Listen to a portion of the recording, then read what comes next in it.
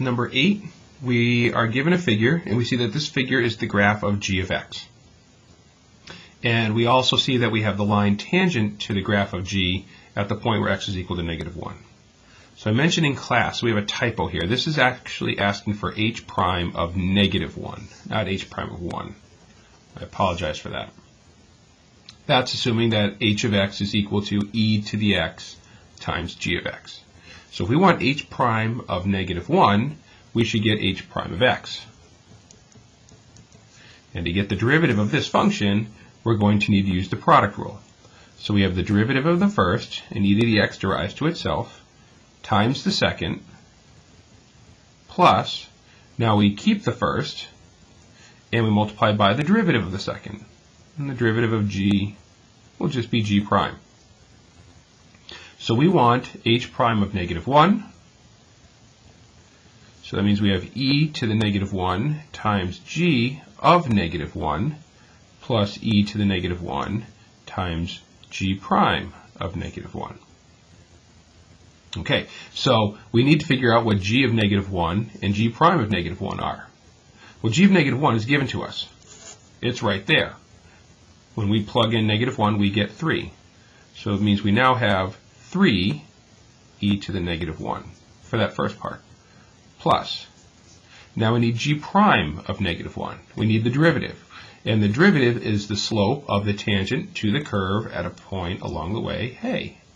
All right, and here's our tangent. And it's tangent to the curve at the point we're interested. So we want the slope of this line. Well, we can find the slope because we're given another point that the line goes through. All right, so m is equal to the change in y. So we have y2 minus y1, -3 minus 3, over the change in x, 0 minus -1. Right, so that tells us, and we can easily see that this is a negative slope, and in fact it's -6. So we have plus -6 e to the -1. Right, so what answer do we get out of this? Well, e to the -1, we know that's e to the +1 if we move it down into the denominator. So we have 3 over e minus 6 over e.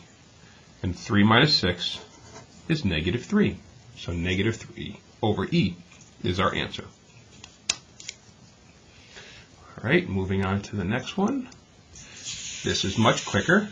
With number 9, we're finding this limit of the difference quotient. So like the problems that you saw with the homework, we know that this is saying derivative.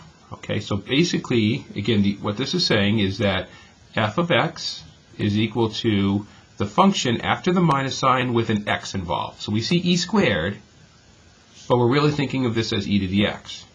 And we're interested in f prime evaluated at that number right there. Right? So if f of x is e to the x, then f prime of 2 is what? That's what this is asking right here. Well, if f of x is e to the x, what's f prime of x? Exactly, it's also e to the x. And we want f prime of 2, so we plug in 2, and we get e squared. So your answer is D. Last but not least, we have number 10, which is the sine of e to the opposite of x. So this is something more than the sine of e of x. It's sine of e to the x, so it's the sine of an inner function, so it means we're doing the chain rule. And in fact, we're doing a double chain rule here, okay? Because we don't have e to the x, we have e to an inner function. But let's get to the first chain rule first. We have the sine of e to the opposite of x. So the outer function is sine, the inner function is e to the opposite of x. Chain rule says derive the outer function, so sine derives to cosine. Keep the inner function, e to the opposite of x, and then multiply this by the derivative of the inner function. So now we have to derive e to the opposite of x. We have to use a chain rule for this. E is the outer function, opposite of x is the inner function.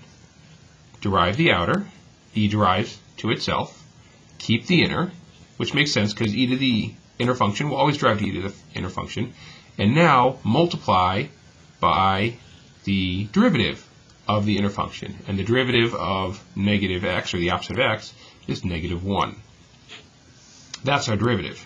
We have to pick the answer that looks like this.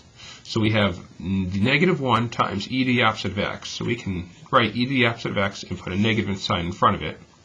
And then we have cosine of e to the opposite of x. And when we write it in that regard, we see that our answer is e.